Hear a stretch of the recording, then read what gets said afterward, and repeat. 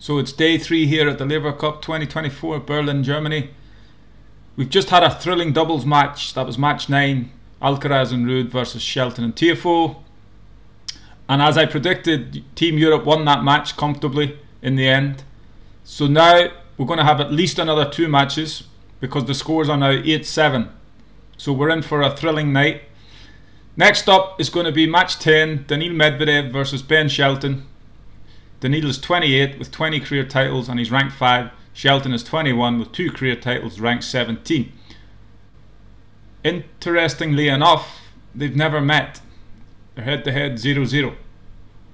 So, based on that, I can't really say one way or the other who I think will win.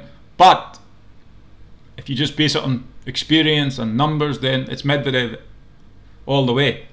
However, another thing that will probably go in Medvedev's favour is the fact that Shelton has just played a doubles match.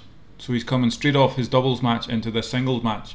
I do feel for Ben Shelton in a way, you know, and then he has to come up against a guy like Daniil Medvedev, who's an established player. So, yeah, I can't really see any other winner than Medvedev. Probably going to come out maybe a 6-3, 6-3 winner, something like that. Anyway, should be a great match.